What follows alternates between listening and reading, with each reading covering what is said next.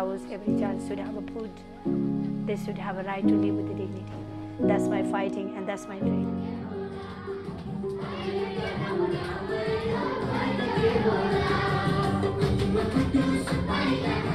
I'm doing this work 27 years. Already I rescue over 1,600 children, and under our care we have 500 children.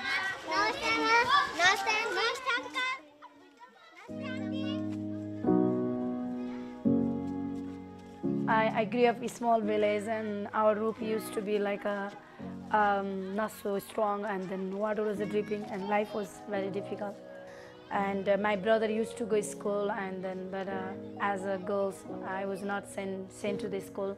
So when my brother used to do homework, and I learned, but I had no pencil. Now is everywhere pencil, so I had no pencil to write in book. Also, I didn't have, so I used to write on the ground. I taught myself. It's older girls, they take care of the younger one. Everyone has a responsibility. When I started to go to school, always I read about the story, like history of all the people, philosopher, how they face the challenges. So I said, I can also manage. If our heart is right place, nothing happen, and whatever people doesn't matter. I'll get education like a man.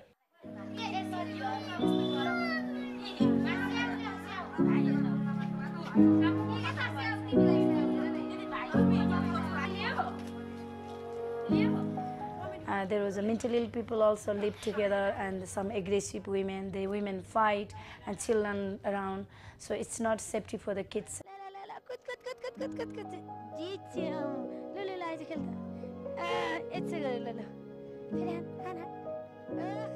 I call them survivor, not like a criminal. So many times, like real criminal are behind the curtain, and survivor who has no bread, and they have to no job opportunity, and they end up in the prison.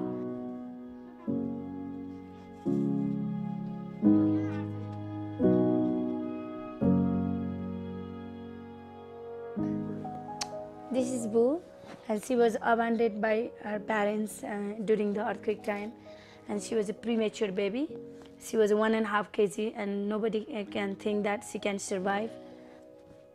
My night, my day, every second, very special baby she is.